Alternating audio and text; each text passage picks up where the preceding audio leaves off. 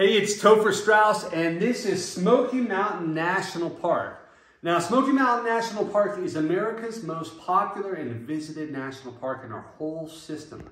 And for this painting, I wanted to do something a little bit different and play with the simplicity that we find in nature, right?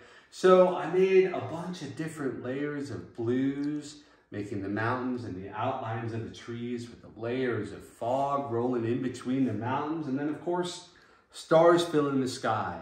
Smoky Mountains is a really cool place full of Appalachian culture and amazing wildlife, and just a really beautiful place. And gotta say, it's a beautiful painting too.